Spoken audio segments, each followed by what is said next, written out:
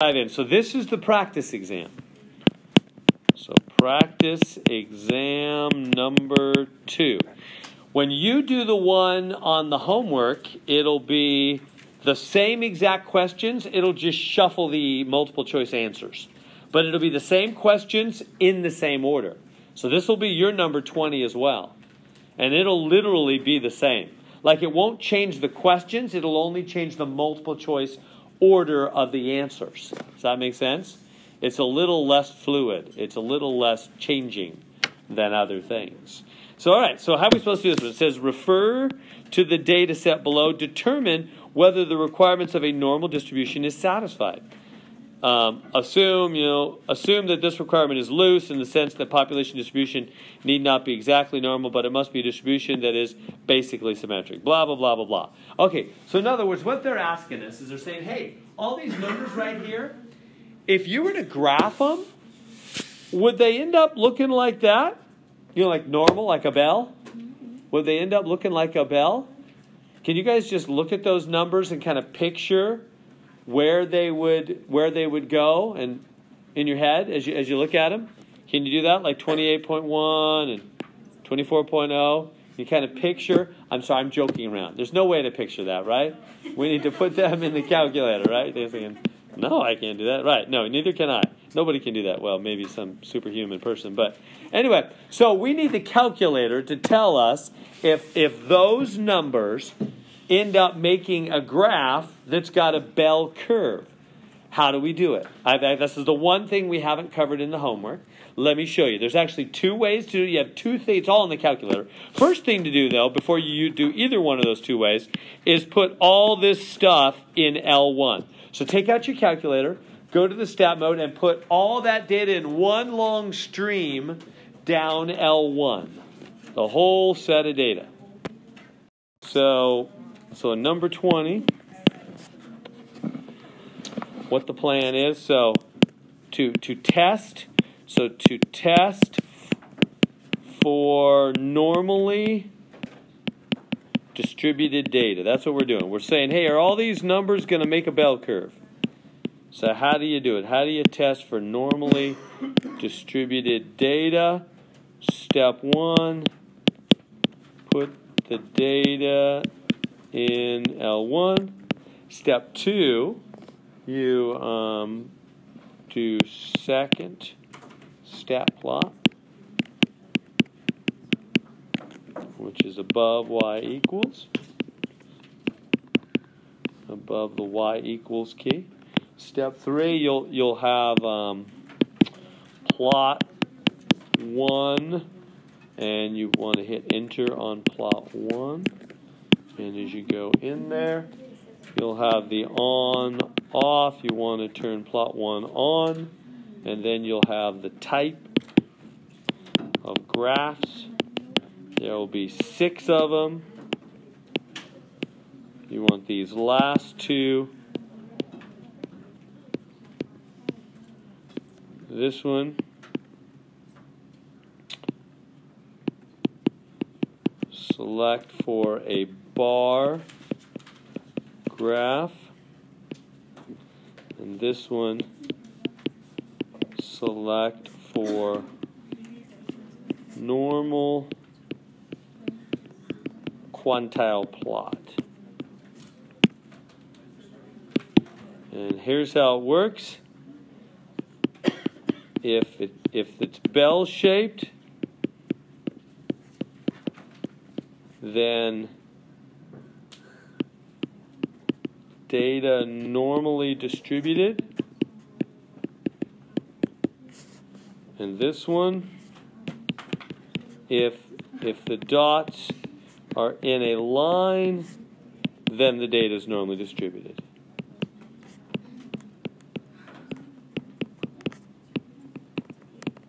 So that's it. It's basically 2 different tests. You can do either one. The normal quantile plot's a little more precise, but basically it's 2 different ways, and I'll show you those ways on my calculator too. It's just 2 different ways to test if a bunch of numbers really form normally distributed data or not. You basically put all the data in L1, and you select the bar graph and you graph it and you look at the bars and see if they look like a bell.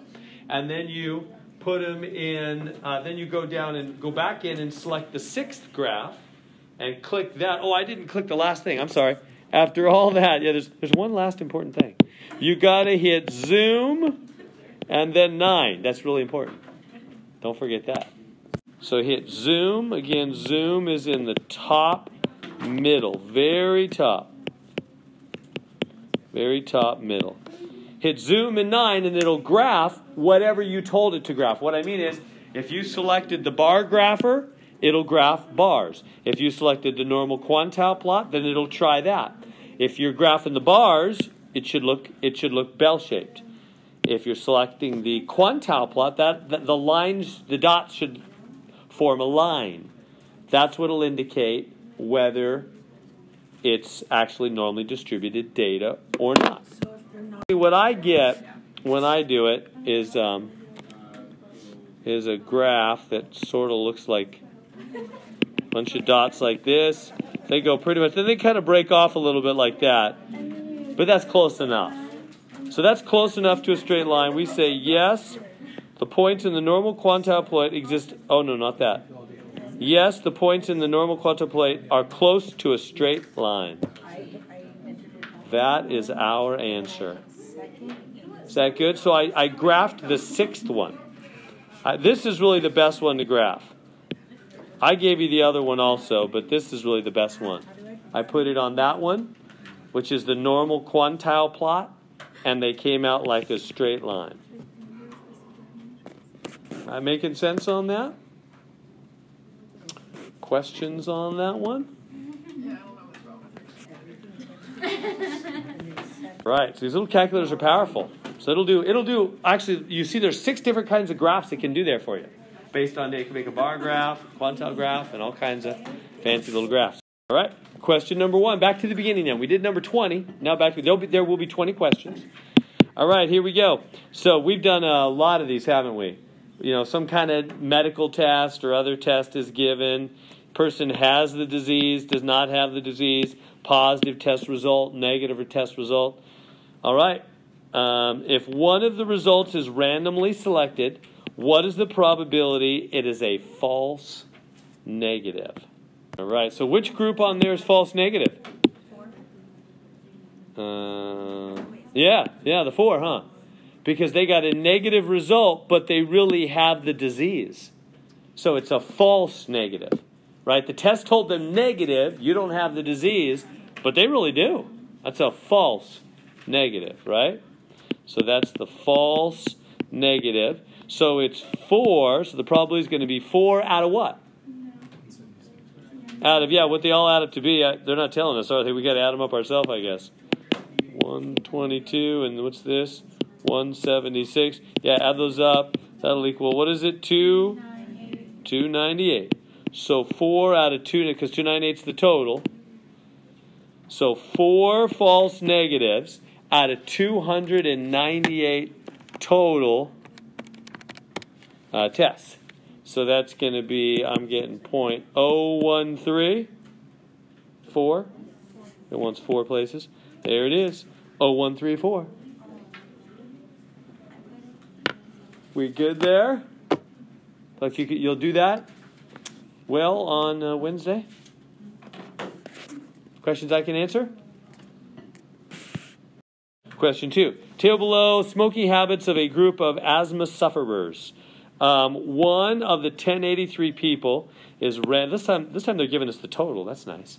One of the 1083 people is randomly selected. Find the probability that the person is a man or a heavy smoker. So number 2, they're saying man or, right there, man or heavy smoker. That's what they want. All right, so what do we do? Man or heavy smoker? So these are totals here. Let's get these out of the way. Yeah, we just add up all the groups that are men or heavy smokers, right? So who are all the men? What's the men total?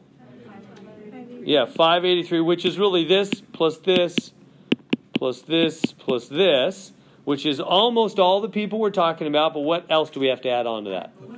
The 40.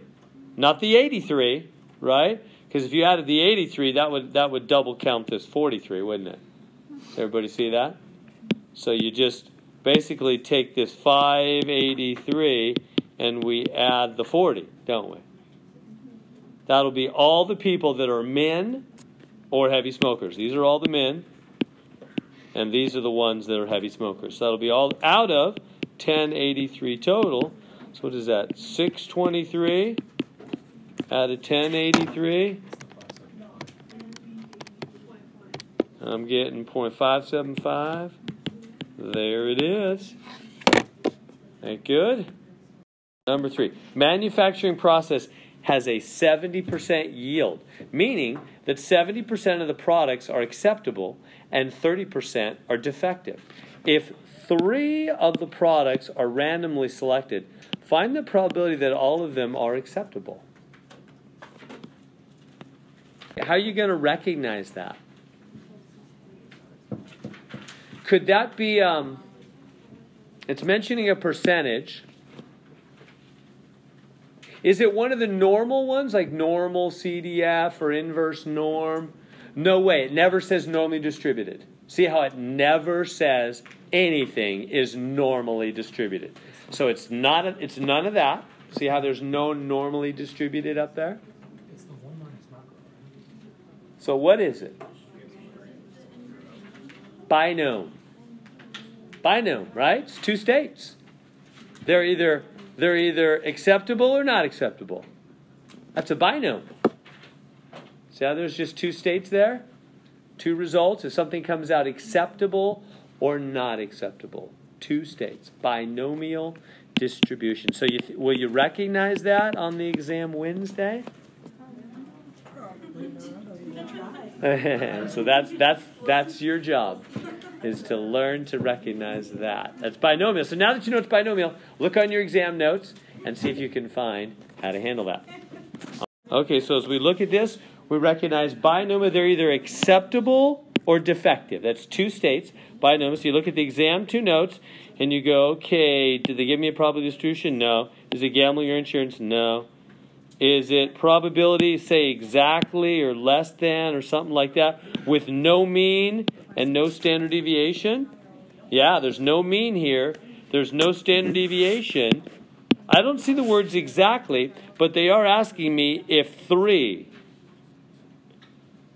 of the products are randomly selected, find the probability that all 3 of them are acceptable. That means exactly 3 out of 3, doesn't it? Does that make sense? If I say 3 out of 3, I mean exactly 3 out of 3, huh? So that would be right here. It's this exact case of the binom. Right? So we're trying something out. I don't even know what we're doing here.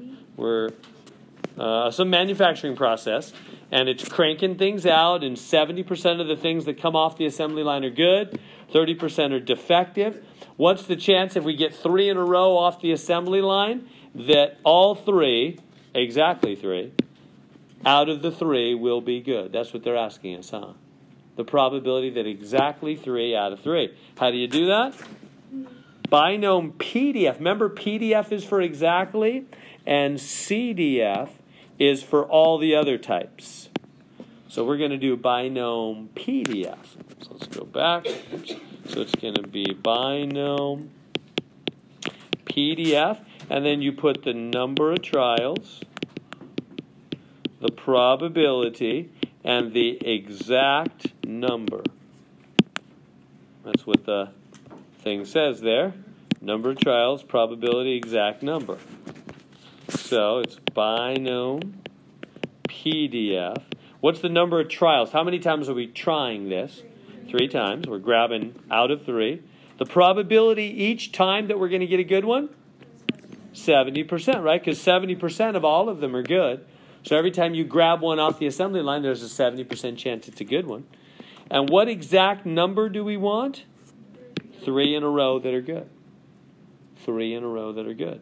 So put that into your calculator, and I'm getting 0.027. There it That's is. not what I got. It is 0.343. You guys are totally right. I just did the wrong thing. 0.343. That's the right answer. Which is not there. None of these, which is disturbing. Is that making sense? You getting that on your binom PDF? Did you figure out how you got the 027? I just didn't know if it was just I'll show. coincidence or... So another way you could do this problem, I don't know if it's helpful to show more ways to do the problem. That's what I first did when I was a brand new teacher 20-something years ago, fresh out of grad school, and I thought, I'll be so helpful. I'll show everybody like 3 ways to do the problems so they can have their choice, whatever they like best. So everything I did, I would show like 3 ways to do it. People were totally confused. That's when I learned that's not helpful. Students like one way over and over and over and over again rather than, let's do it this way, or you can do it this way, or do this. Everybody was totally confused.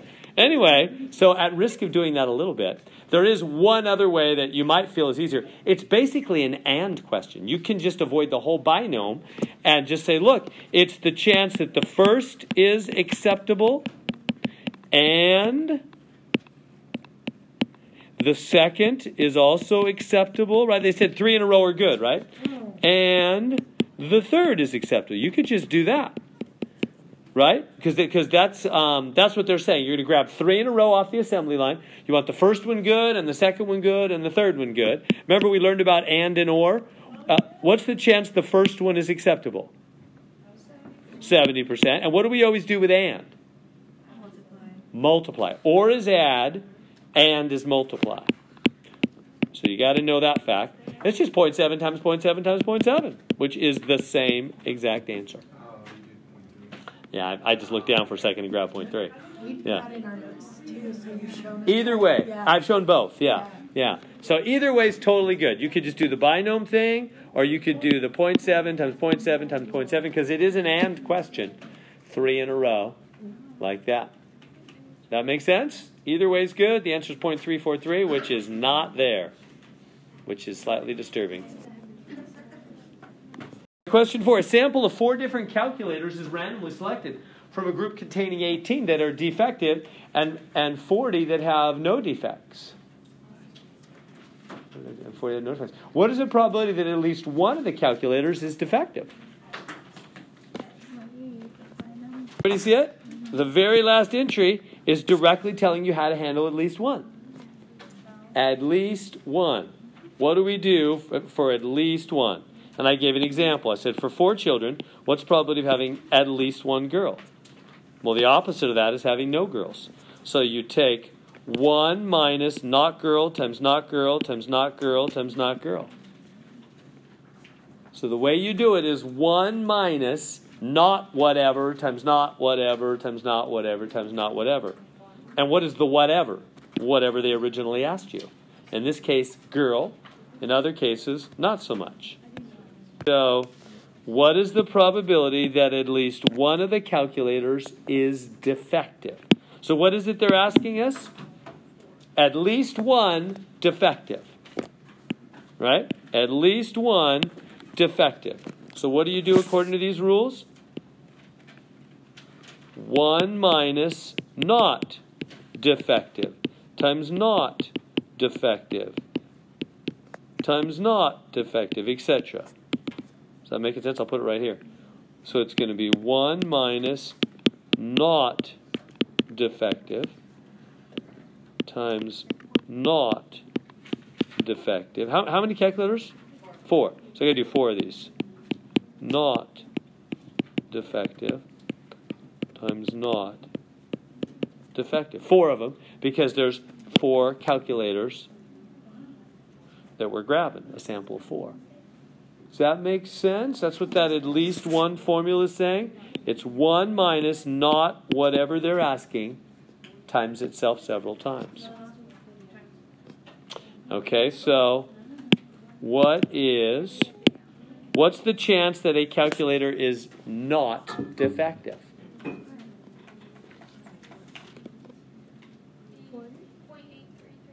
How are you coming up with that? 40 out of 48. I mean 40 out of 58. Beautiful. Right? There's 40 that have no, in the pile, there's 40 that are good. 40, let me write this over here for you. 40 that are good, no defects, right? It means they're good. And 18 that are defective. 18 bad ones, huh? So in the pile, there's 40 good ones and 18 bad ones. Add that up. That must make 58 total. There's 58 total in the pile that you're grabbing out of. So that's what they're really saying, right? You're reaching into that pile of 58 4 times, and we're hoping to get a good one, good one, good one, good one. Meaning not defective, not defective, not defective, not defective. Right? So what's the chance that we get one that's not defective? 18. Oh, no, 40. we want not defective means good. So 40, huh? 40 out of 58 times 40 out of 58 times 40 out of 58 times 40 out of 58. Or, done more easily, well, you can just do it that way if you want to. Or, but more easily, you could go 1 minus parenthesis 40 divided by 58 to the 4th power, if you want. Is that confusing? Right, because there's 4 of them. This is the power right here. No, the power button on the calculator. This is the power right here. So the power is the up arrow. Is that making sense? Now, if you're going to do it that way, you got to do parentheses. That's probably going to confuse you, huh? Yeah, if you're going to do the power button, you're going to have to put parentheses around it, because that way you're saying that whole fraction to the 4th power. If you skip the parentheses, it's only going to do the 58 to the 4th power, which isn't right. So the whole fraction to the 4th power. Like that. Or you could just type this in straight. This will be fine too. Either way. 0.774. Right there. So is there not a... So at least one, you can do it with binom. Is it binom PDF or binom CDF? CDF, if you go back to the notes, yeah. So go back to binom. There's the at least category, binom CDF. Okay. So if you're going to do that, it's number of trials, probability each time, and here's the trick, though. It's number or less. Remember how it's a little tricky? The at least stuff on the binom. I think you'd have an easier time using that other formula I gave you. But this will work. You're going to have to do binom CDF. Number of trials. How many times are we trying this? 4 times. We're picking out 4 categories. What's the probability each time that you're going to get? What are they asking about? You want to get one that has no defects. Right? Oh, no, sorry. At least one that's defective. At least one. Yeah, see, this is probably going to confuse you. If you do it this other way, now you're trying to get one that's defective. So what's the chance that one's defective?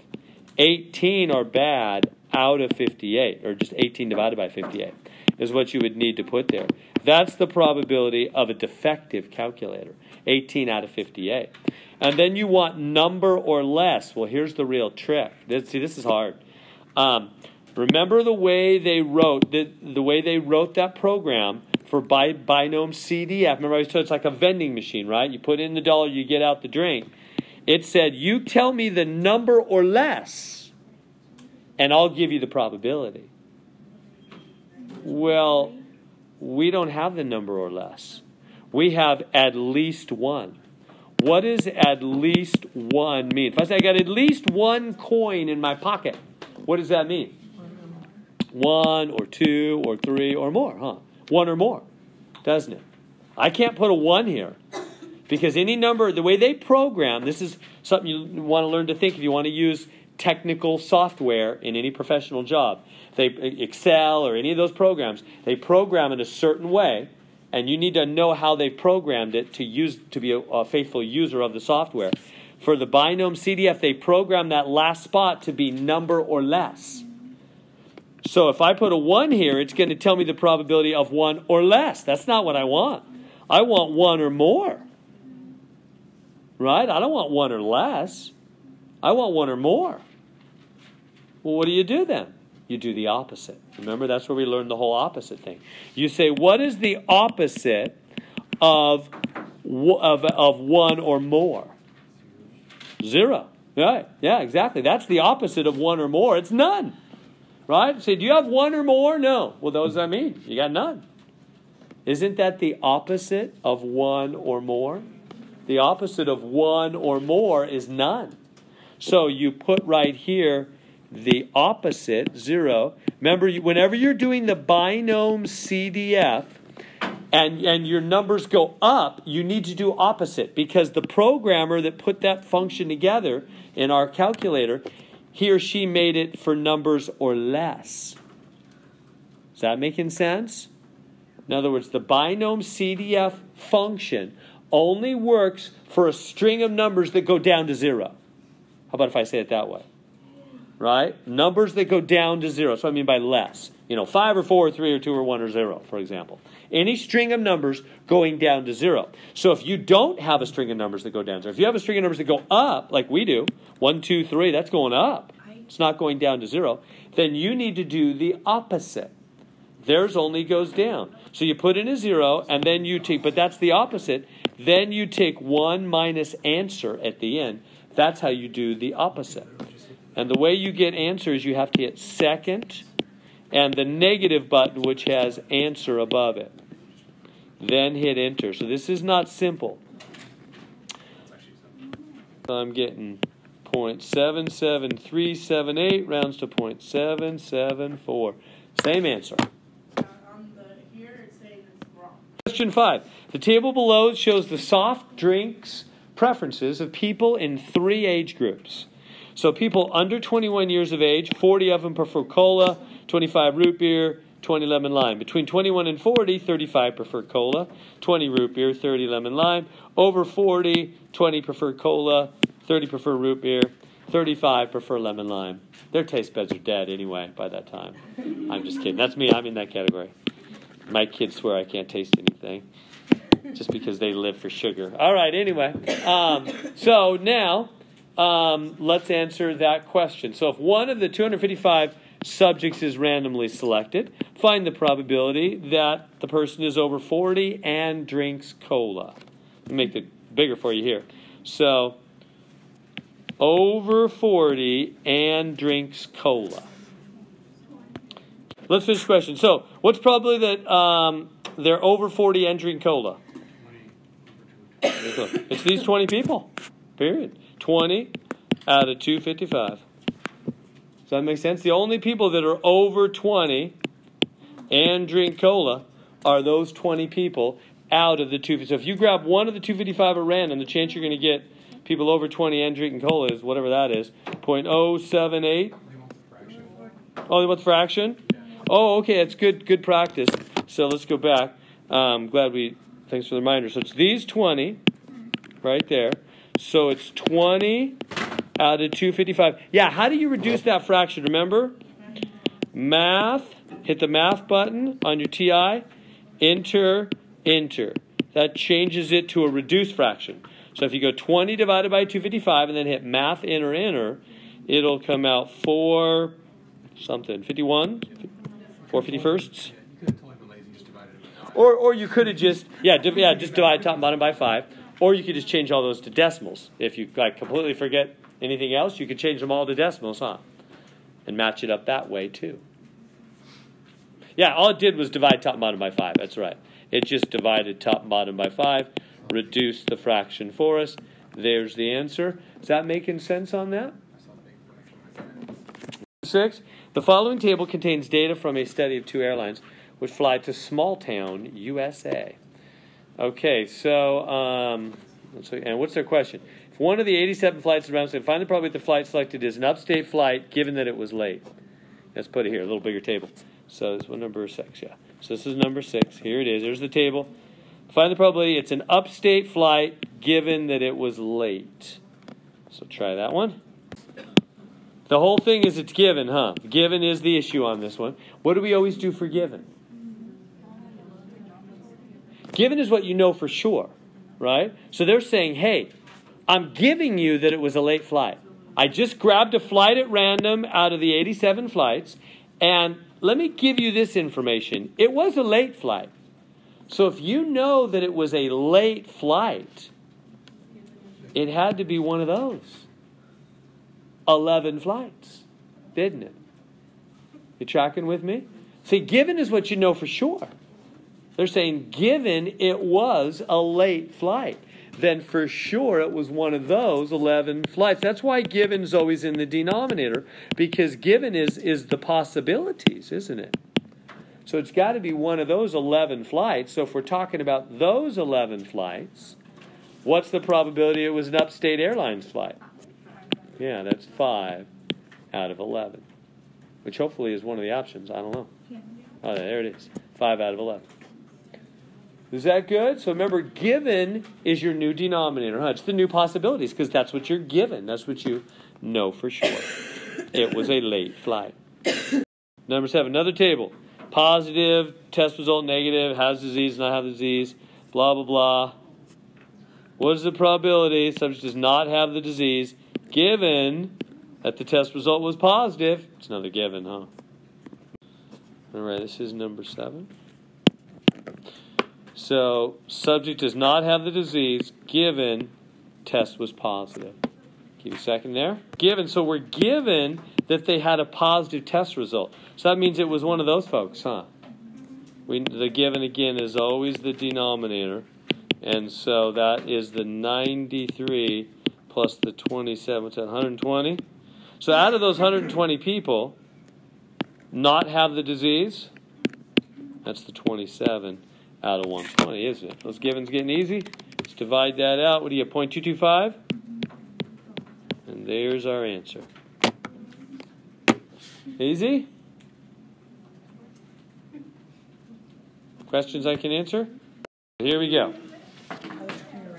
Suppose that 20% of a population are infected with a certain disease. There is a test for the disease. However, the test is not completely accurate.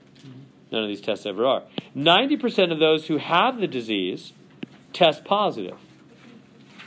However, 4% of those who do not have the disease also test positive. It's a false positive.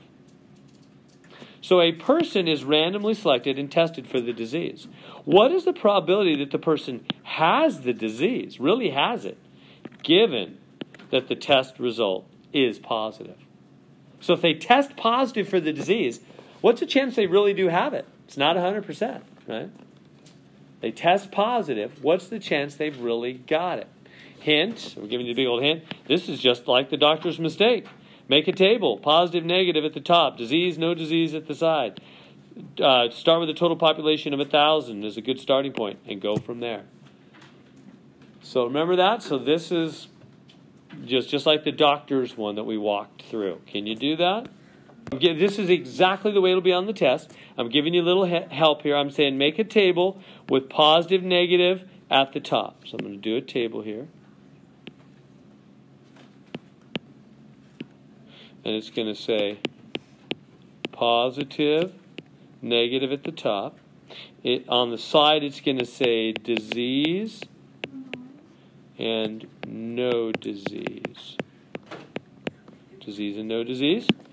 And then, suppose the total population is 1,000 people, and go from there. Where do you put the 1,000? Yeah, the lower right-hand corner. Remember that? Because that's the total of the totals, huh? Yeah, so start with 1,000 people, okay, and then you just go back up to the facts one at a time. Start with this first one. Suppose that 20% of a population are infected with a disease. So what do we do? 20% of the whole population has the disease. So how many people did we assume were in our population total? 1,000. We just made up 1,000 because it's a nice, easy number, right? We could be talking about any size population. So we're just saying, hey, let's do a nice, even 1,000. It'd be nice to work with. 20% of that 1,000.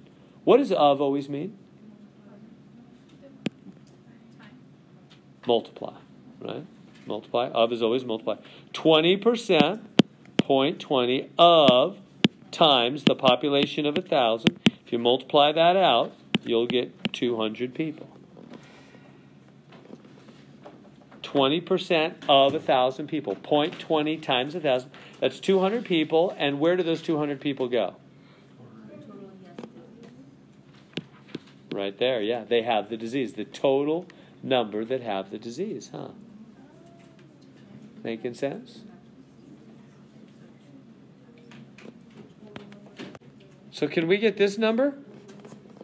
If there's 1,000 people total and 200 have the disease, how many don't have the disease? Yeah, just subtract. Got to be 800, huh? Good? Now let's go for the next fact. 90% of, there's that of again, of those who have the disease test positive. So 90%, that's 0.90, huh? Of, I'm going to multiply by something. What am I going to multiply by? Does it say 90% of the whole population? No, it's not 90% of the whole population, right? That would be 1,000. That's not what I'm going to do, right? It doesn't say 90%. Up here it did. 20% of the population were those infected. But now it's saying 90% of what? Of those who have the disease. 90% of those who have the disease. Who has the disease? The 200. It's 90% of 200, huh? Multiply that, so 180 people. 180 people. Where's that 180 go? Yeah, that's right here, isn't it? Right? 180 people out of 200 who have the disease test positive. 90% test positive. Right? Those are people that have the disease, right? They have the disease and they test positive. So what must this number be? 20. Yeah, because 180 and 20 to make 200. Is that good? And now there's one more key fact. 4% of what group? Those who do not have the disease also test positive. So 4%, 0.04, of times what group? The whole population? No, not the whole population.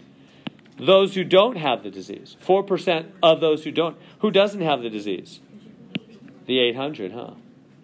4% of the 800. What's that come out? Is that 32 people?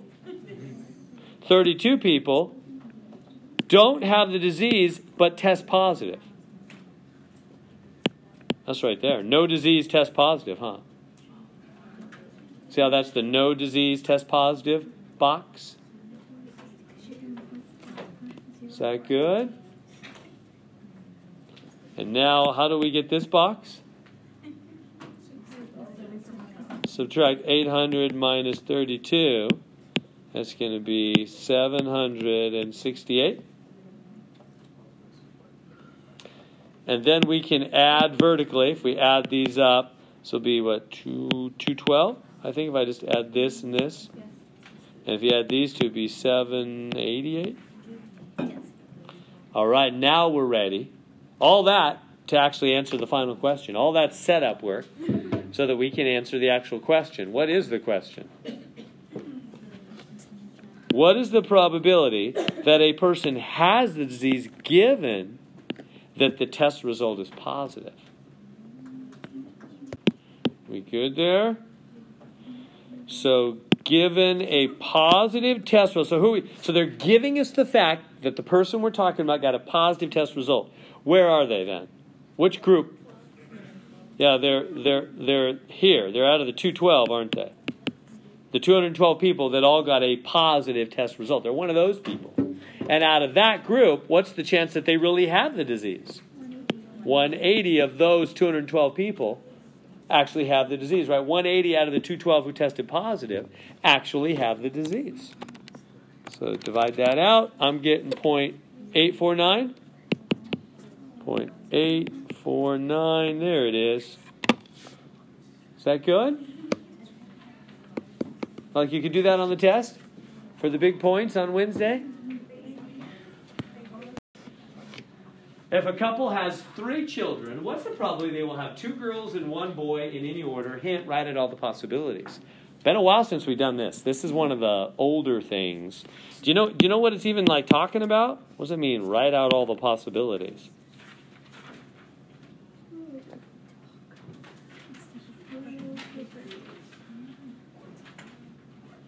Remember, tree? You can make a tree, and you could go first kid is boy or girl. That's the first child born.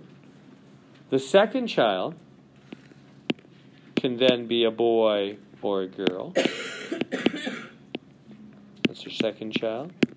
And then the third child can either be a boy or a girl.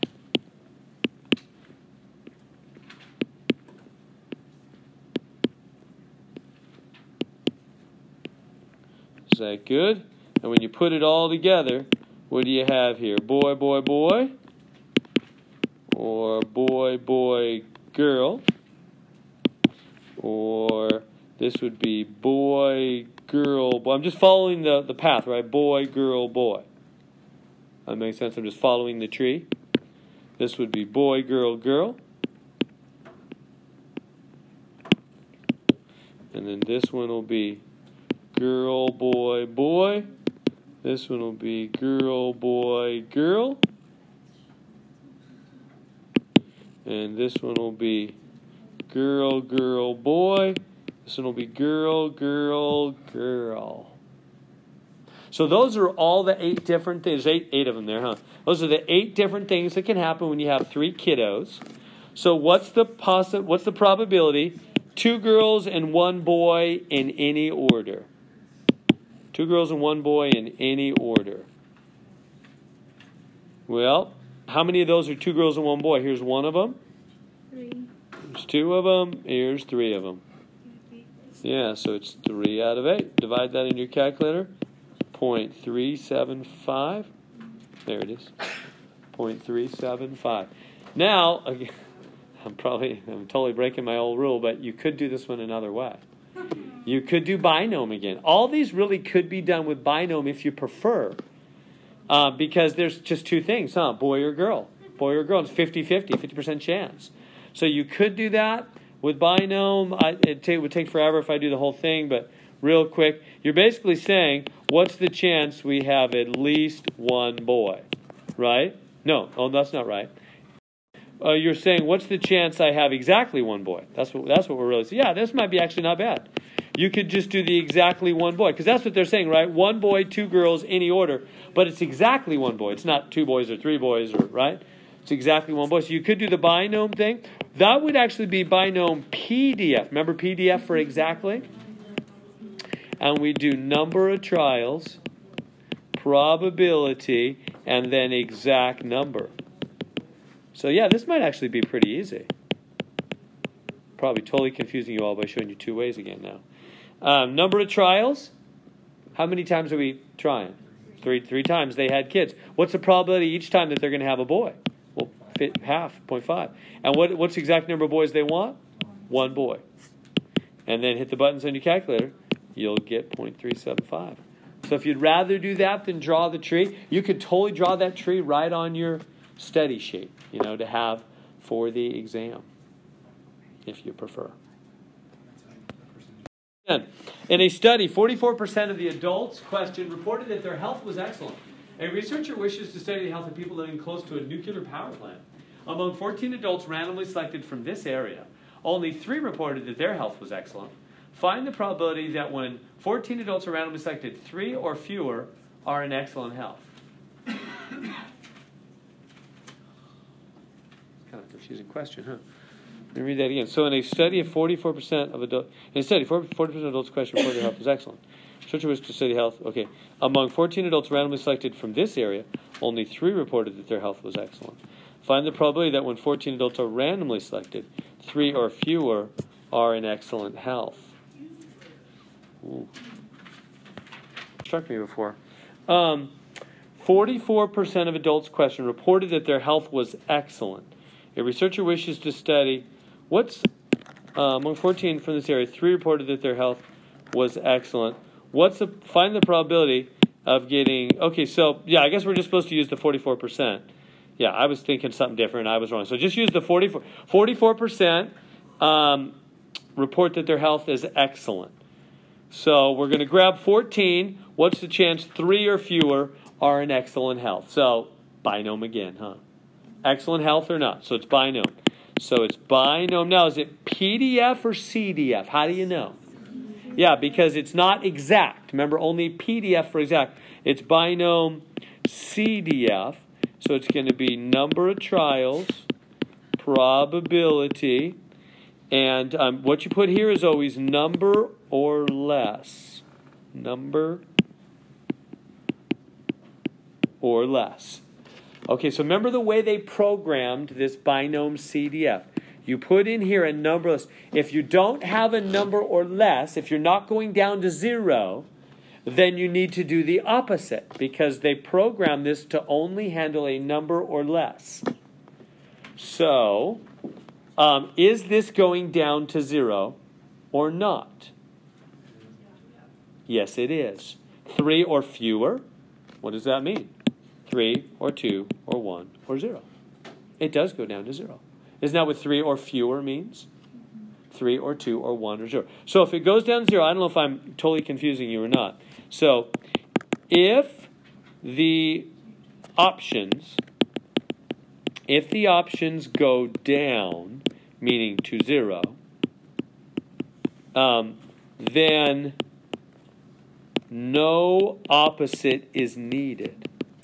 No opposite is needed. Is that making sense? Because that's the way it was naturally programmed anyway, is to do a number or less, to go down. So if the question you're trying to answer goes down, great. You don't need to do opposite. Just use exactly what they've got there. Binom CDF, number of trials, 14, right? We're asking 14 people. What's the probability each time that their health is excellent? 44%. And number or less, we want 3 or less, don't we? That's what 3, 2, 1, or 0 means. 3 or less. 3, 2, 1, or 0. Hit the buttons on your calculator? Yeah, I get 0.073. 7% chance you're going to get 3 or less people with excellent health, who say their health is excellent. I'm sorry? It's not less than 3. It's 3 or less, which is different. Good question, Christine. Everybody seen that? Yeah, that's a good question. That would be a different thing to be less than 3. So the way that's why I specifically wrote here in this last spot, I didn't write less than the number. I wrote number or less, because it's that number or less. That's how they specifically programmed that little subroutine. Make sense on that? We good? The brand name of a certain chain of coffee shops has a 46% recognition rate in the town of, is that Coffleton? It's almost coffee, right? Coffleton. An executive from the company wants to verify the recognition rate as the company is interested in opening a coffee shop in the town. He selects a random sample of 8 Coffleton residents. Find the probability that exactly 4 of the 8 recognize binom. That's simple. Binom, exact. I'm tired of binom here. It's another binom. It's an easy one. Is it binom PDF or CDF? PDF. PDF, because it's an exact, right? Number, trials, probability. It's a lot easier than those other ones we were doing. Exact, because PDF is exact. So the number of trials, what is it? 8. 8 people. Probability each time, 46%. Recognizes the exact number. He wants 4. Hit the buttons. Whatever the calculator says. A lot of binom. Yeah. I'm getting 0.266 or 267. I mean, it rounds. There it is. Okay, number 12. And so they're saying they got this table about 14 newborn babies and what is it? Probability of girls. So what this here? Let me make this table bigger here. This is number 12. So question number 12 here. They're basically giving us this table, which is the probability. So the chance of having 0 girls out of 4, if you have 14 kids, if you have 1 kid, the chance of 0 girl, No, I'm not saying that right. You have 14 kids. What's the chance you have one girl? Very low. What's the chance you have exactly 2 girls? Still pretty low. What's the chance you have exactly 3 girls? Exactly 4 girls? Exactly 5? Exactly 6? Exactly 7? Exactly 8? Exactly 9? Exactly 10 girls? Etc., etc. How are we doing there? Are we good on that table and what it's about? So that table is telling us the probability of having that number of girls. And then they ask us, what's the probability of selecting 2 or more girls? So 2 or more girls. How are we going to do 2 or more girls? Well, we're going to have to take this, because that's 2 girls, huh? Or more, 3 or 4 or 5 or 6 or 7 or 8 or 9 or 10 or 11 or 12 or 13 or 14. We got to add all those up. 2 or more. Got to take out your calculator and add all those up. Or what would be easier? 1 minus the other stuff.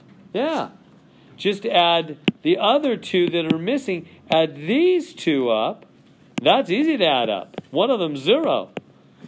Right? So it adds up to 001 and take 1 minus because it's the opposite. So it's 0.999. Done. Does that make sense? So do the opposite of 2 or more. Do 1 or 0. Add those up and then do 1 minus it. Do the opposite. We good there? So the answer is there's a 999% chance. Number 13. Suppose you buy 1 ticket for $1 out of a lottery of 1,000 tickets where the prize for the 1 winning ticket is to be $500. What is your expected value? What's your expected value? To do this problem, we'll certainly have one of these kind. You go to exam 2 notes, gambling or insurance. So you'll certainly have one question on the exam that's gambling or insurance. How do you do that? Well, it's telling you right here, L1, dollars win minus dollars cost to play, and negative dollars cost to play, probability winning, probability losing in your L2 column. So let's do that. We're going to have L1, what was it? Dollars win minus dollars cost. So dollars win minus dollars cost, and then the second one is negative cost to play. Negative dollars cost, and then L2 is probability winning, probability losing. Probability of winning, probability of losing. Okay, so let's do it. So L1, dollars you'll win minus the dollars cost to play. What's the dollars you'll win? You'll win $500, huh? If you have the winning ticket.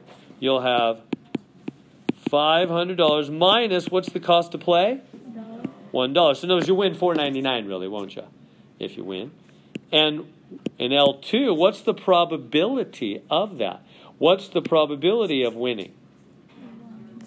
There's 1,000 tickets. There's 1 winning ticket. 1 divided by 1,000, huh? And then down below, negative the cost to play. Negative $1. That's what you'll lose if you lose, if you don't win. And what's the probability of losing? 999 divided by 1,000. There's 999 that lose. So put that into your calculator in L1, L2, and then hit the stat, the stat, calc, the 1 var. But you got to specifically put in L1, L2. Remember, whenever you have 2 columns of data, L1 and L2, I've been getting a lot of questions on that, so that's an important point I want to emphasize with you. Is you got to make sure you put in L1, L2, hit the buttons, and then get the X bar, because it's the average, right? It's the average on that. And X bar is negative 0.5.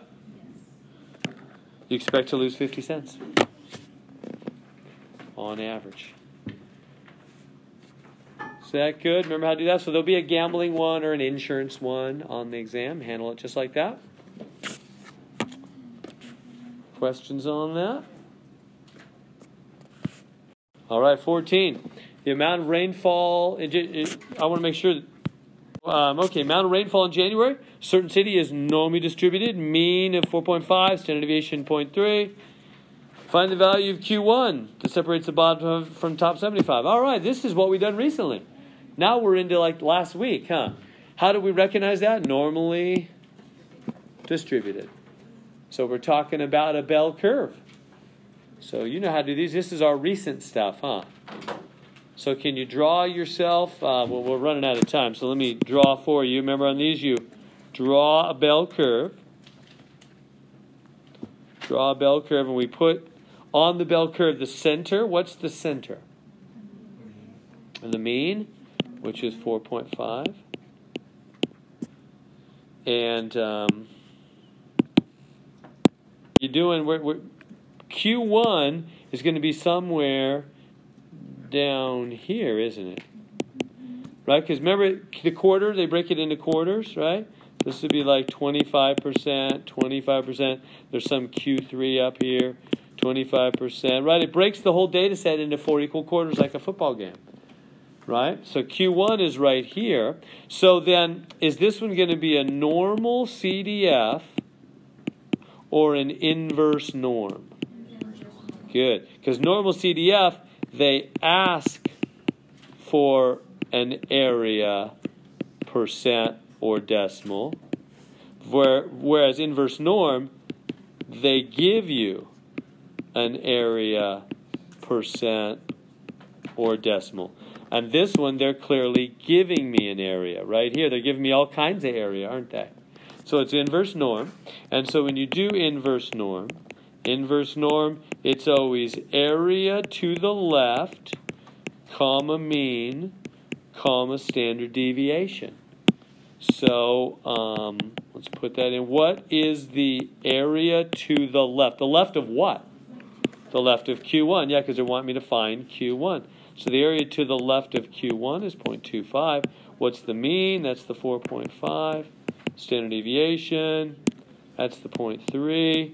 Hit the buttons on the calculator.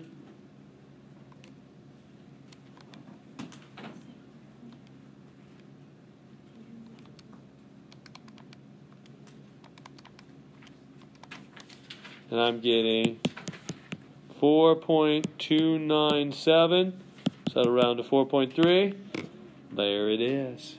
4.3. All right, so there's that one, 4.3. All right, number 15. Find the indicated probability. A bank's loan officer rates applicants for credit. The ratings are normally distributed, mean 200, standard 50. Applicant is randomly selected. Probably the rating is between 200 and 275. Okay, normally distributed. Bell curve, huh? So that's the signal that you're for sure looking at a bell curve problem. So let's draw another bell curve. Put the middle on there. The mean is 200. There it is. And we're saying, what's the probability? The rating is between 200 and 275. So I'll put 200 and then I'll just put 275 over there. And they want the area between. Does that make sense? Between 200 and 275. So that's either going to be inverse norm or normal CDF. So normal CDF is the one where they ask you for the area. They ask for the area, percent or decimal. And the inverse norm is where they give you the area, percent or decimal. So which one? Are they giving me an area on this one? No, that would be up here if they gave me an area, like something like that, huh? They're not giving me an area. So they are asking me for an area. So it's a normal CDF, huh? So it's normal CDF. Remember how that works? What is it? Left edge, right edge? We've done this a lot recently, huh? Left edge, right edge, mean, standard. So normal CDF. Left edge, 200. Right edge, 275. This will be an easy one, I think. 200, 275. The mean, 200. Oh, that means the same. Yeah, the mean 200. Standard deviation, 50. Hit the buttons on the calculator.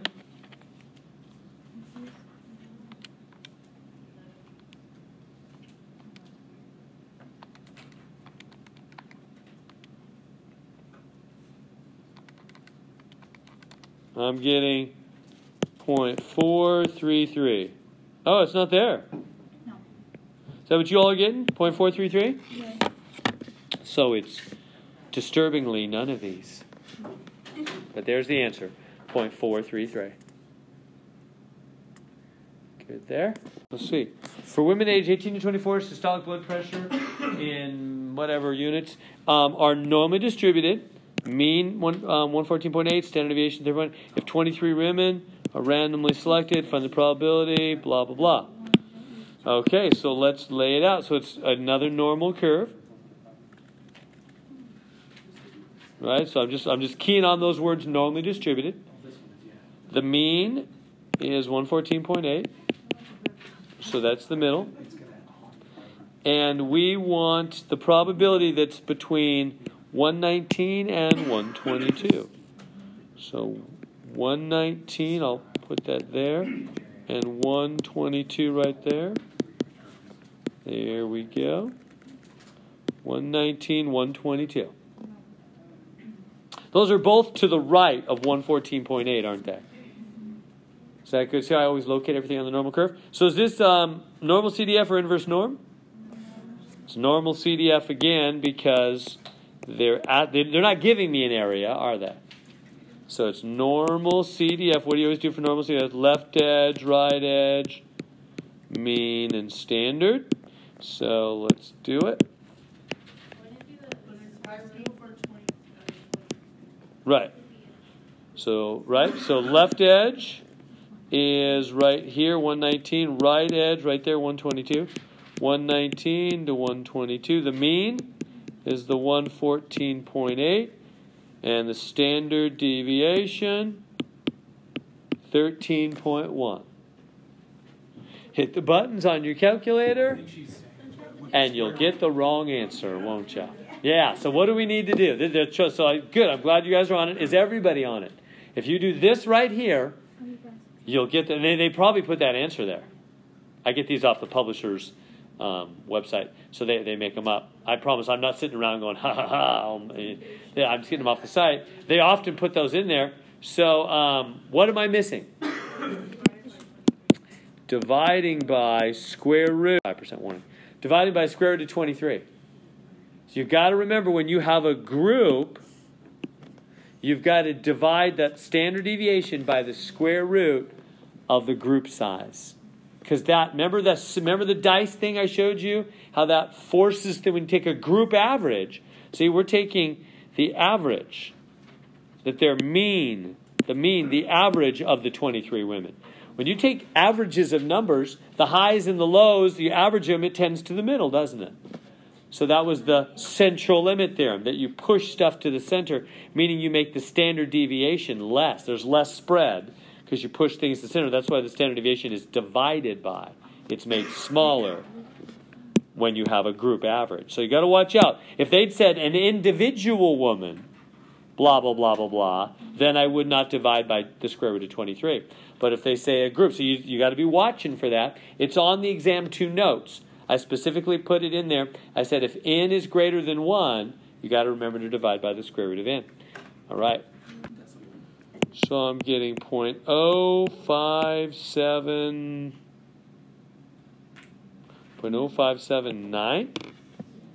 Wow, that's close. That's what I'm saying. Wow. Is that none of these? Yes. That's just wrong. You're getting, like Zach is saying, if you're getting an answer super close to one of these answers, either Mr. Heron messed up again, or, because I'm not trying to trick you like that. And I'm, so this should say 0.0579, which it now says in the updated quiz. Yeah, if you're getting something so close like that, double check your calculation. It's not going to be like hairline off like that. No, you're doing it right now. Choose the 0.0577. For the people that haven't started yet, it'll say 0579. There we go. All right, remember. All right. So human body temperatures are normally distributed. Mean 98.2, standard 19 people, probability less than 98.5. This one's like off a little bit too, I think. All right. Yeah, it might be. So let's try this one. So it's going to be another normal curve. And the mean is 98.2. 98.2. And the, and what are we doing on this problem? It's saying standard deviation, okay, 19 people, but probably less than 98.5. So 98.5 is here. It's somewhere to the right of 98.2. And they want the probability, which way am I going to shade? Am I going to shade to the left or to the right? Yeah, because it says less than. Lesser things are to the left, huh? Greater things to the right. So I want to shade all this area to the left of the 98.5 because it says less than 98.5. Good so far? So is this one normal CDF or inverse norm? Normal CDF, because they're asking me for the area. So that's left edge, right edge, mean, and standard. So, and is this a group or an individual? 19 people. So this standard is divided by the square root of 19, huh? So anytime you have a group, more than one person, you got to divide that standard by the square root of 19, says the central limit theorem. You're pushing things to the center when you're taking group averages. High numbers and low numbers average in the center, don't they? You have less spread. Standard deviation is lower. All right, left edge. What is the left edge? Is it the 98.2? Yeah, remember, it's the left edge of the shading, which is way over here, which is left forever. How do we tell the calculator infinity left? Negative 99999. That's how we tell the calculator forever left, infinity left. Right? That shading goes left forever, doesn't it? So the left edge is negative 5 nines. The right edge is 98.5. Right, here's the right edge. Here's the left edge. The mean is 98.2. The standard, 0.62. But then divided by square root of 19. We all good there? 0.62 divided by the square root of 19. Okay, I'm getting 0.9825. Yeah, it's gonna be 2.6. Well, this answer has been changed on the official quiz, 9825, because it's 98253, so it doesn't round to 6. Accurate answer, 0.9825 on that one. All right. What's this one? Oh, just a couple of these. All right. Find the area of the shaded region. So, yeah, these are actually easier ones. So let me make that bigger. Okay, so there's the question. There it is bigger. Find the area of the shaded region. So is that, so it's a bell curve, normal CDF or inverse norm? On that one. Normal CDF. Right, because they're not giving me the area. So normal CDF. And that'll be left edge, right edge, mean, standard. So normal CDF, left edge, right edge, mean, standard. So what's the left edge? Yeah, same old thing, huh? Negative 5 nines. Right edge is right here. 1.13. Mean, what's the mean? 0. Yeah, did you catch that? Mean is 0, standard is 1, huh? Remember these from the homework? I'm getting 0.8708. Yeah, it's good, it turns out.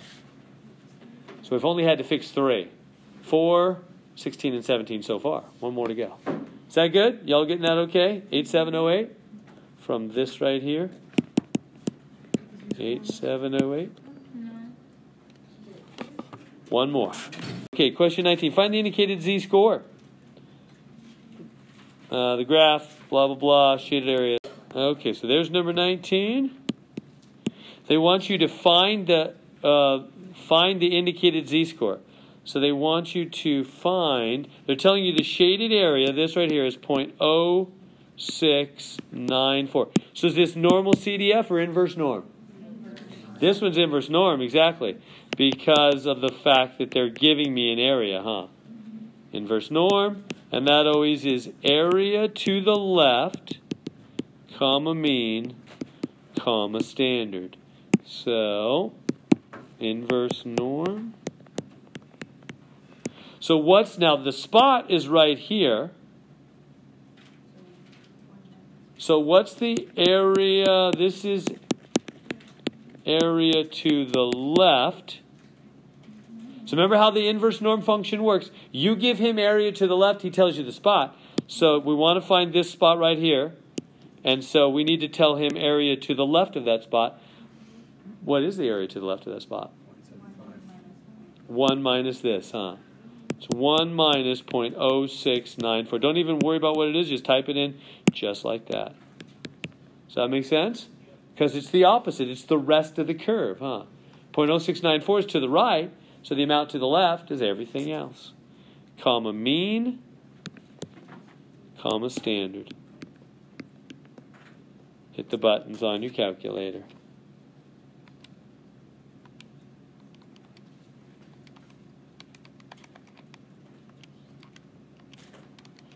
I'm getting 1.48. There it is.